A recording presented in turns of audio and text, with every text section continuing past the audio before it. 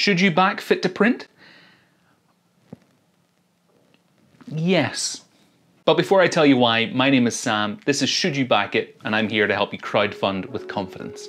Fit to Print is a stunning, incredibly cute strategy board game for 1 to 6 players that plays in 15 to 30 minutes, where you and the other players compete to create the best newspaper front page possible in order to prove yourself the most newsworthy editor.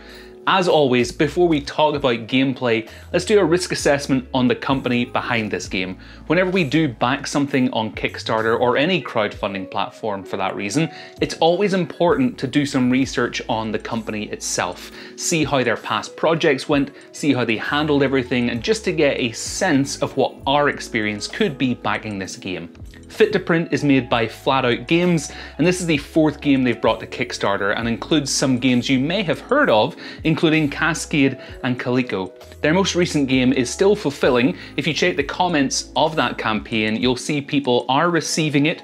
It was estimated for delivery in September from the original campaign, so being off by a little over a month is actually pretty good in crowdfunding circles.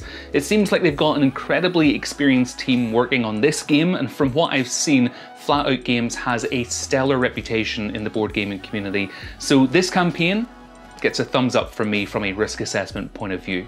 Gameplay in Fit to Print is incredibly simple. You'll pick up tiles from the center of the table and decide to keep them or put them back. And you'll keep doing this and stack them on top of your little 3D desk until you think you have enough to go to the layout stage.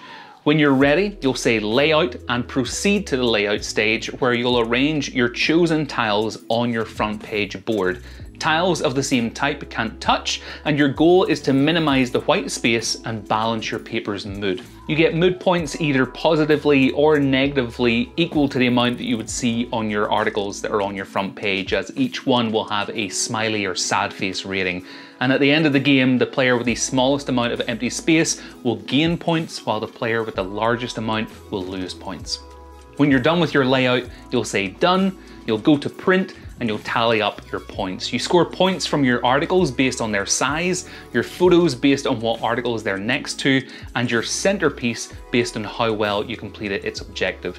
The game plays over 3 escalating rounds, and you can try the game right now over on Tabletopia. You'll find a link to it on their Kickstarter page. There's a ton more to love about this game, including a solo mode, a puzzle mode, and a turn-based mode, which just helps this game be even more accessible. The core pledge for Fit to Print is $29.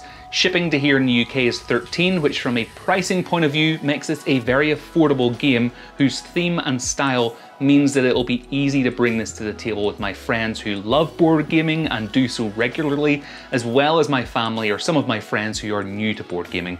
For me, that's the purpose this game will have in my collection, and for that reason, I'd happily say that this is a game you should back if you too are looking for fun games to convert more of your friends and family to this hobby.